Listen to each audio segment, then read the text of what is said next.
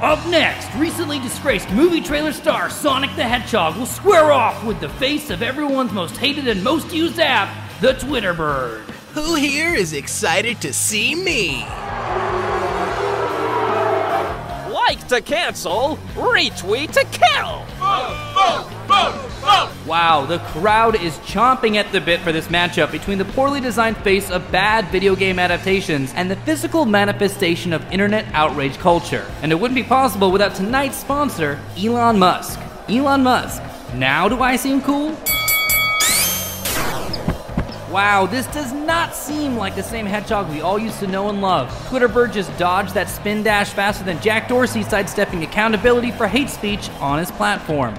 Ow! What the heck, man? I'm just doing what the masses want and reconstructing your face! Whoa, folks, Sonic just made himself a set of brass knuckles. Impact is only for verifieds. Hashtag has been. Now, time for me to live out the internet's collective fantasy and kill you! I'm tapping out! Stop! This asshole lives at East Avenue in Burbank.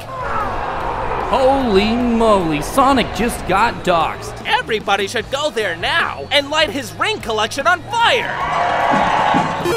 Oh my god, is that another Sonic? Leave him alone, Tweety Bird. Fuck, Jerry? Is that you?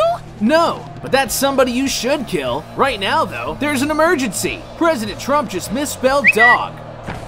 Huh, I guess Twitterbird had more important matters to tend to. Thanks, Sonic. I still hate you. That's been Shadow the whole time! Don't you think you took this all a little too far, Shadow? Nope. I had an absolute blast making the whole internet mad at you. And now I'm excited to find out if they even care when you die! Here I go! Sonic Boom! There you have it, folks. In what started as a battle between bad video game adaptations and internet outrage culture, the real winner today was teamwork. Thank you all for tuning in. And remember, Elon Musk, now do I seem cool? Good night.